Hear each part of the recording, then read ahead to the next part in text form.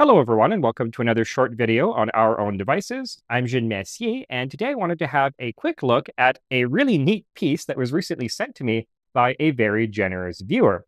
Now, the viewer in question has asked to remain anonymous, but if you're out there watching, thank you so very much. It's just delightful to stumble upon a care package full of fascinating devices like this one just waiting on your doorstep. Anyway, this is a CD717 ion chamber survey meter. This was manufactured by the Victoreen Instrument Company of Cleveland, Ohio in 1965, and 100,000 of these units were purchased by the American Office of Civil Defense, or OCD, for monitoring radiation levels following a nuclear attack. Now, this is actually a modified version of the CD715, this guy, which we've already looked at in a previous video on Cold War civil defense equipment. Like the 715, this is an ion chamber survey meter designed to detect gamma radiation only. The ion chamber is encased in this metal housing, meaning that alpha and beta radiation can't penetrate.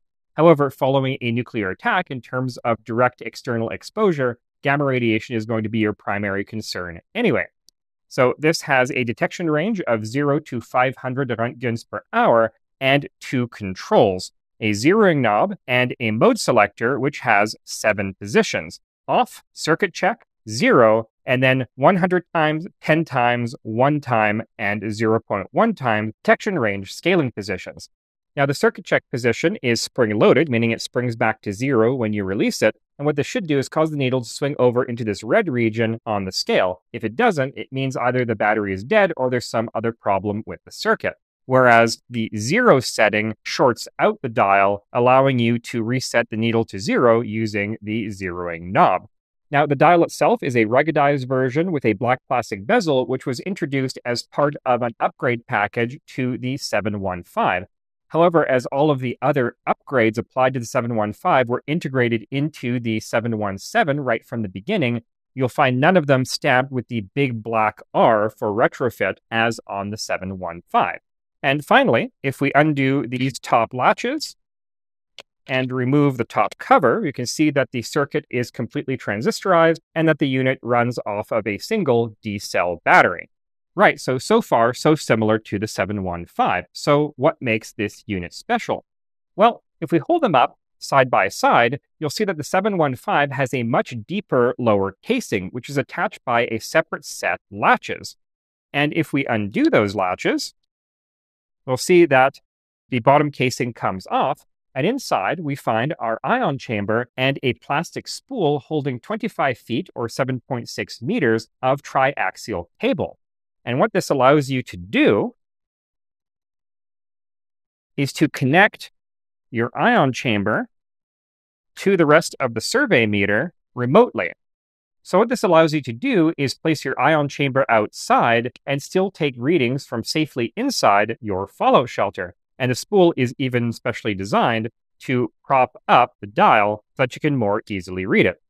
So these were designed to be issued on request to designated radiation monitors, who are specially trained civil defense volunteers who would be dispatched to public fallout shelters or special facilities known as fixed monitoring stations, fallout monitoring stations, or weapons effects recording stations, where they would monitor and report outside radiation levels following a nuclear attack.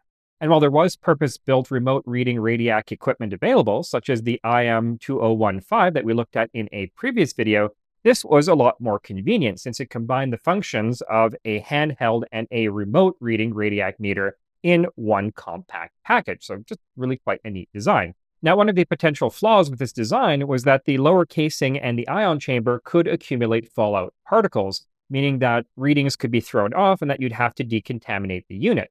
For this reason, the 717 was issued with a plastic anti-contamination bag, which fit over the lower casing, preventing fallout from getting in while providing no barrier at all to gamma rays entering the ion chamber. And while we're at it, the box that this comes in also came with an instruction manual and a shoulder strap, which attaches to these lugs on the front and the back of the unit.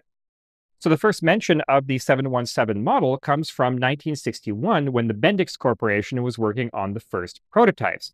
Then in 1963, the Office of Civil Defense placed an order for 100,000. and these remained in inventory until the 1980s when they were surplused onto the civilian market.